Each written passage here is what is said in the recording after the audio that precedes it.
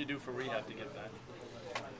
Yeah, actually, I kept skating, but just on my own pace. And, I got all the treatment by trainers, so yeah, it took a little longer than that was hoping, but yeah, I'm finally back, so it's nice. What about not only to come back, but to have Okposo as a new winger on your right side? Yeah, it's gonna be fun. We missed him for sure. He's he's a great player, so it's gonna be very fun to play with Kyle again. So I can't wait. We're both very excited for the game tonight. I was going to ask you, did it take a little longer than you thought it would to come back?